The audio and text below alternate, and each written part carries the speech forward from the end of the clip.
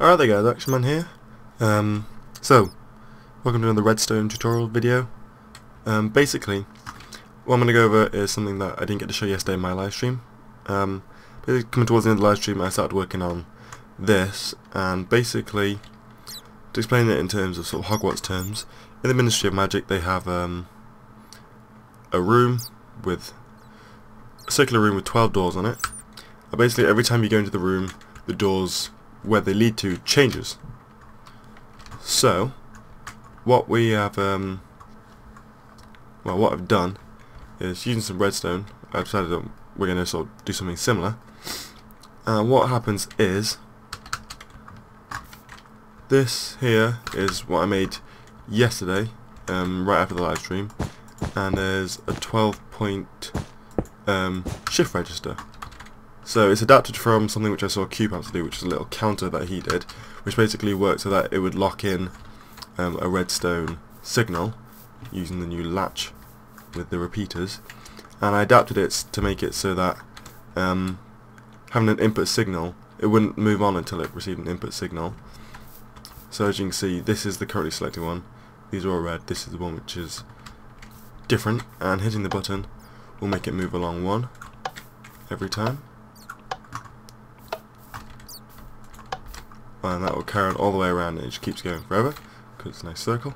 And also, if you stand on top of this, it will just keep moving along until you jump off.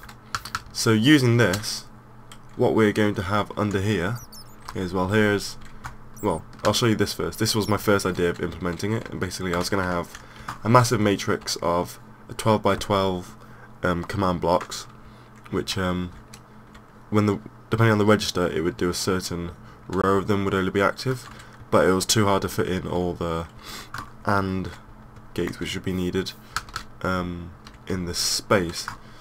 So I managed to get this first row to work. This would have worked, this first bottom row. However, there wasn't space to fit in the next row, which would have had to go in at this height here.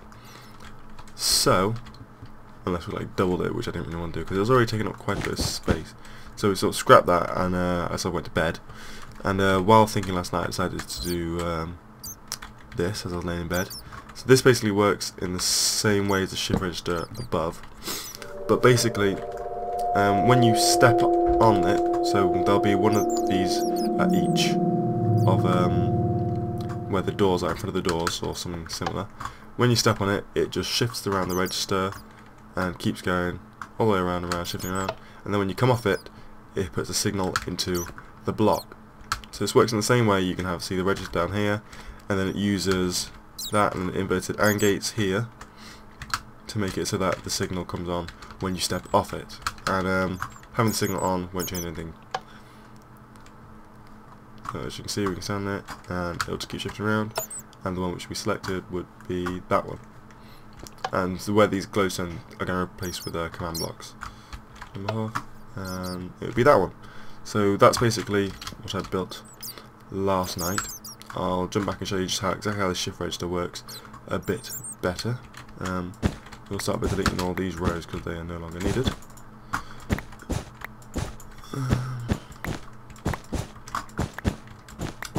Yeah, I haven't actually put this into Hogcraft yet. It's rather big. So I'm going to decide how big I want this first, and then sort of just copy and paste it in, and then replace all the wall. But basically, what you have is double latches here. It's double because just to get the time right, you could make it just one if you wanted to. But I think when I had it one, it would skip. It would go along two because it would travel that distance in the space of one press of the button or pressure pad, the shortest amount of time. So I had to have 5 clicks. And then instead of having it go straight into the next one, it needs to have this, because it's the only way you can get an output from it. Otherwise, there's no way to have an output at all. I would have thought it would be there'd be an input that basically, if a latch is on, where's the one which is currently active?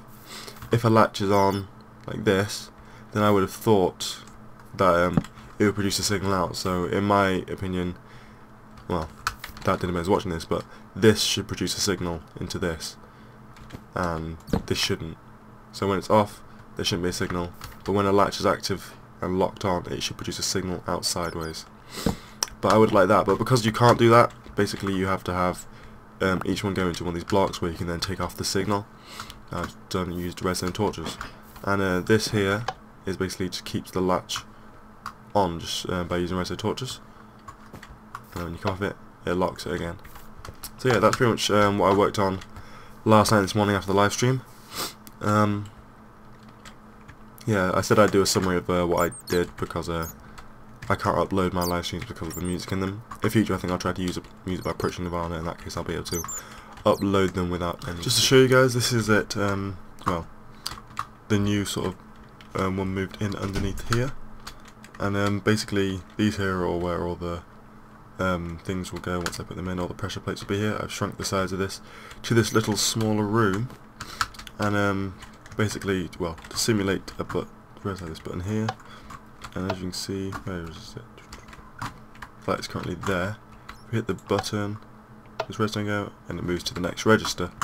And holding this for a longer time than you can really.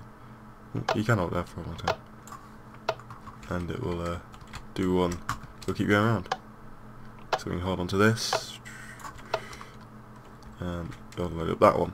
So that's pretty much it done now. So what we're going to do is we're going to jump over into well, I'll jump over into MC Edit in another time and copy and paste in and replace this wool. So keep an eye out for the next Hardcraft video, and I will show you it implemented in and hopefully working-ish.